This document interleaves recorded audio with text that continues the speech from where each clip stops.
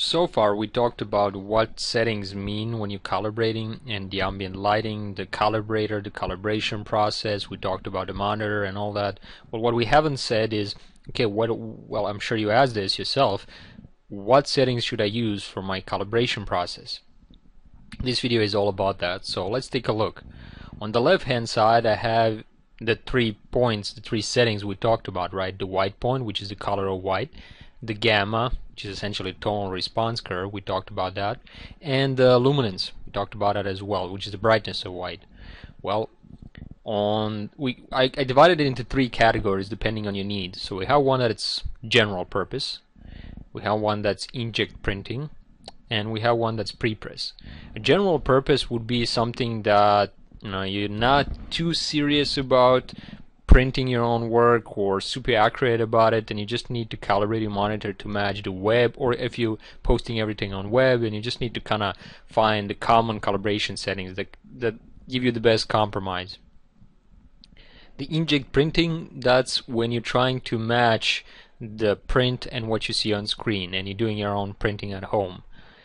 And that's something that you will have to massage the settings, and I can't give you exact settings because you have to match for yourself. We talked about that before, I will talk about it now as well. And pre-press is a classical situation when you're retouch or you're preparing for it to be printed on a magazine, for example, right?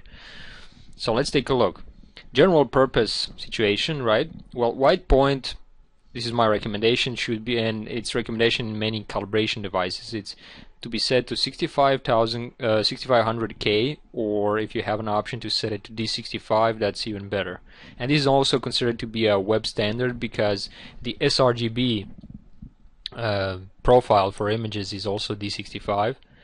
As far as the tone response curve, I believe you should go with the native one if it's very close to 2.2. If it's not, calibrate to 2.2. We talked about that in one of the videos. As far as the luminance go, well, I would go anywhere from 110 to 150 candelas per meter square. And remember, this is for working situations, so it should be brighter than the ambient lighting. We're not printing here per se. So as far as 150, the upper luminance goes, well, many monitors are actually so many monitors they're designed to be multimedia devices, and as such sometimes they cannot go lower than maybe 130, 140 candelas per meter square. So 150 also might be a good thing to do, and if you're not concerned with printing just for web, this could also be great because you get really bright screen. And on the lower scale, 110, I think that's pretty good because at that scale you can, if you're preparing that you potentially might print it, or you might send it to a local lab to be printed or something. If you're doing weddings, maybe that's also a good good starting point if you can calibrate your screen to that setting. Like I said, some monitors are so bright actually that they cannot go lower than maybe say 120 candelas per meter square. Now, as far as inkjet printing, I would start with D65, and that's a good starting point because at this point, remember, you're trying to match your print and your screen. So this is a good starting point, and then you would lower it until you find whatever matches visually to your print. As far as the native gamma or gamma 2.2, that's just the same advice as I would give for general purpose. Now, go with native if it's 2.2, go with gamma 2.2 otherwise. I think that will work just fine for you. As far as luminance, well, I would go 110 to 120, so lower it, and then massage it until you match, as much as you can, until you match your print. If you can't do that, then adjust the luminance in your viewing booth, or move the light away or more closer to your print, and try to massage what you see on screen, your settings, as well as what you can how you can light your print. And when you get a good match, visual match, that's the settings you want to use. So these are just starting points. And for prepress, well, the ISO or international standard says that we should calibrate to 5000K. So let's use that if you're doing for pre-press, and you're doing this is also if you're doing a lot of pre-press, right? If you're doing, you know, almost every job that you do.